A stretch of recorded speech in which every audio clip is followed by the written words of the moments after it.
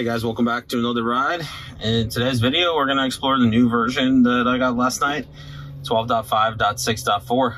Let's check it out.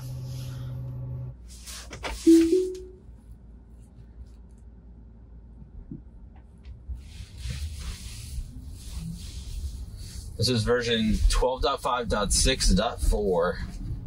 The only major difference that I saw in the notes was that they were requesting data for sounds for like emergency vehicles and things like that to help train the model to recognize emergency vehicles.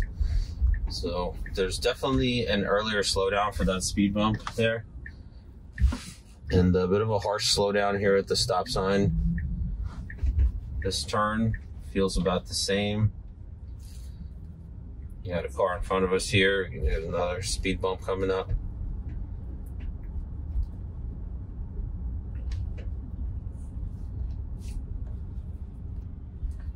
There we go. Nice slowdown for this speed bump. Very well executed.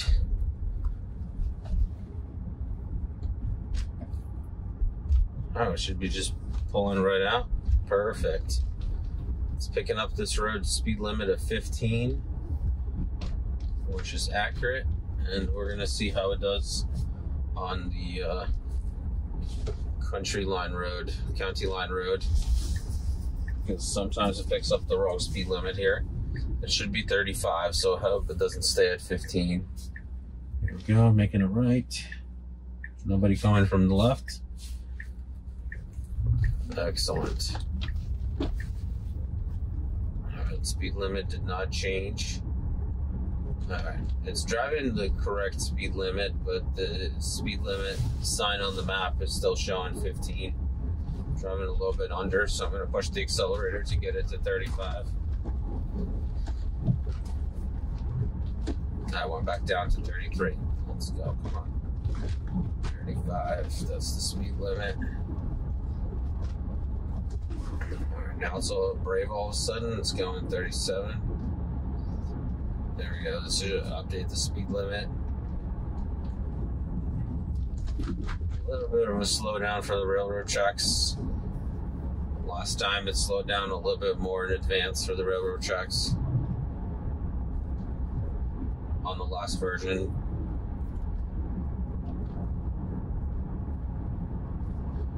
A lot of things happened since I made the last video. The stock is up over $400, which congratulations to all the Tesla stock holders.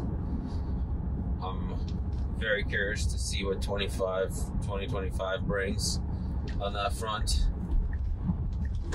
Also, there's a lot of news about the RoboTaxi and how efficient it will be. They're definitely going to be making some adjustments to it to make it super easy to build and a lot cheaper to produce, because it's kind of going to be basically half the parts, they said, and that's due to it's missing, you know, a whole back seat. It's going to be a little bit slower. It's probably not going to be as zippier, you know. Basically, they're just dialing everything back because it doesn't need to be going, you know, 150 miles an hour, and it doesn't need acceleration speed of 0 to 60 in 3 seconds.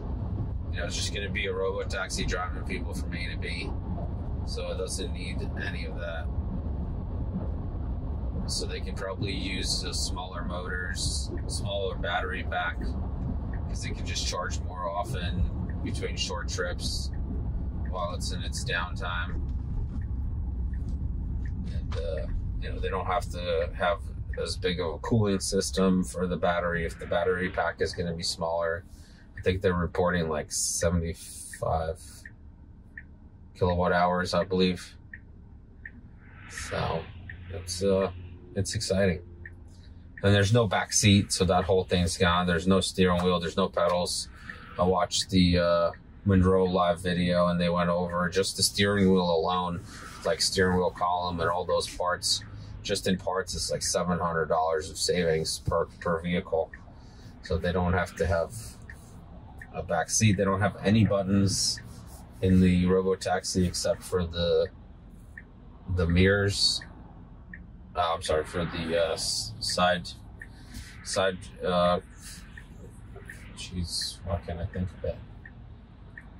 With the glass in the door, and those buttons are required by NHTSA to have them on the door handle. So they'll have those. But other than that, it's just 2 seats. And they went with bench seats, so it's easier to clean the vehicle. And they do have cup holders in the center console there, at least in the pictures that I saw. And the reason they went with bench seats is going to be a lot easier to clean the vehicle. You know, there's no center console or anything in the between the seats and on the floor here, so it's just going to be a straight shot. So they actually have a robot that will automatically clean the vehicle. So I'm sure they're going to be selling that robot as well to anyone who has a fleet that wants to have the robot clean the car for them. So I think that'll be a new line of business, but we shall see. So far it's driving really well on this version. It did that turn really well, pre-staged nice and early, and it's doing a good job here at the light. I'm gonna slow down there for that car. Wasn't sure if it was going to try to cut in front of us. Other than that, it's doing really well. And they also said when they're cleaning the RoboTaxi, you just be able to do everything from one side. So you'll just open one door, and you'll be able to clean the seats, clean the floor, just vacuum straight through the vehicle. And I know I was concerned about the doors,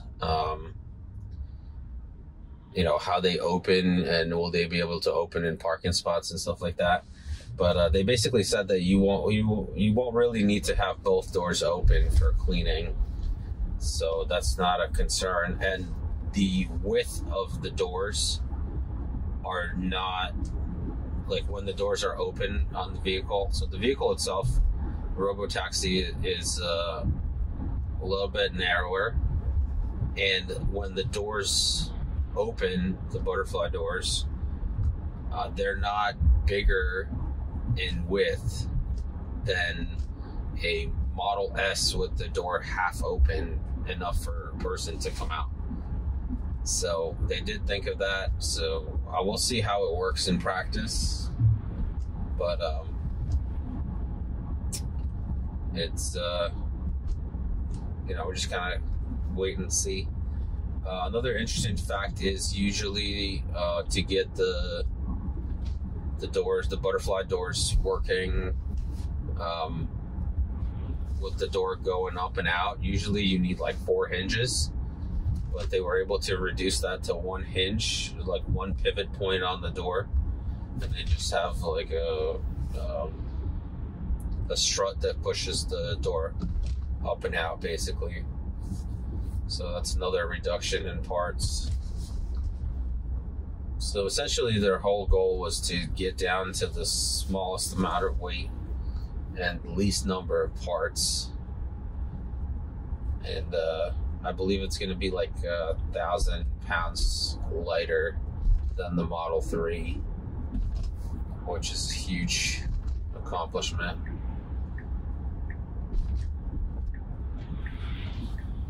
All right, we are at our destination. Thank you guys so much for watching. Like, subscribe, hit that notification bell, and I'll see you in the next one.